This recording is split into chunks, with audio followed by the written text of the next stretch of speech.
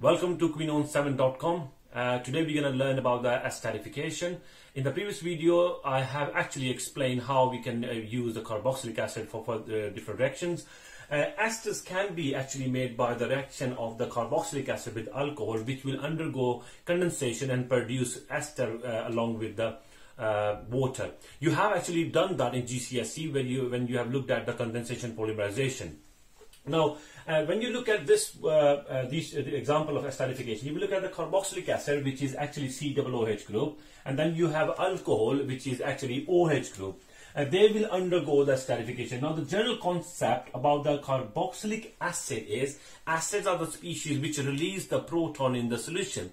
Now, in case of the esterification, carboxylic acid will lose actually OH ion instead of H positive ion, and so this is going to be like that.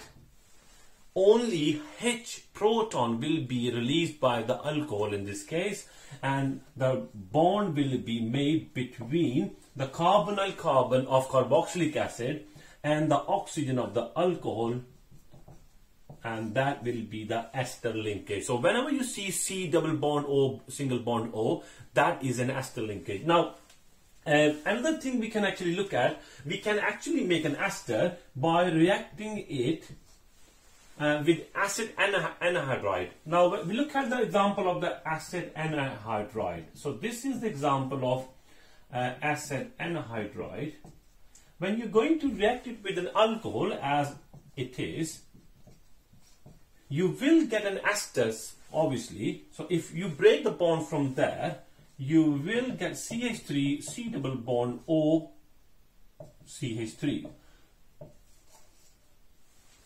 So you will get one, but you will also get one of the carboxylic acid as well. So you will get CH3 C double bond O bond OH. So a carboxylic acid will be produced as well when acid anhydride reacts with the alcohol. Now here I would like to mention, rather using carboxylic acid, if you use acid anhydride, they are actually more reactive as compared to the carboxylic acid, so they will give you the higher yield. All these esterification will be happening under the acidic condition, so you need a strong acid which can actually provide you the proton in it. Now look at the hydrolysis. I always say whenever you have a derivative of carboxylic acid, the carboxylic acid derivatives can be acyl chloride, it can be an ester or amide linkage. Whenever they undergo hydrolysis, they always produce the parent carboxylic acid. Let's take an example of the hydrolysis of one of the esters. So if I take an example of the very simplest ester,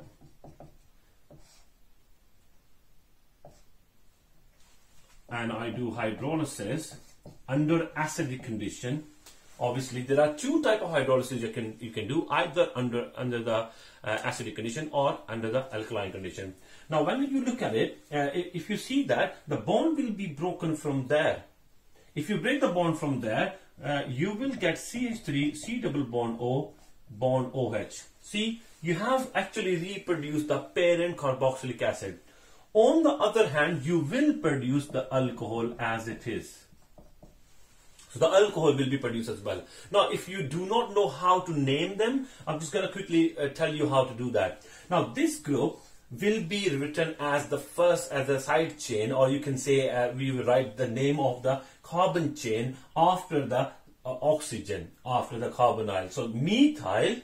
And then you count how many carbon atoms are there, which includes the carbonyl carbon. So this is methyl, and then you have ethane. Because it's an actually C-O-O bonds or oxygen, it will be end with ethanoate. So ethane, ethanoate, so methyl ethanoate will be the name of this ester. These esters can be used actually make perfumes and flavoring in industry, so they have a very big importance in economical wise.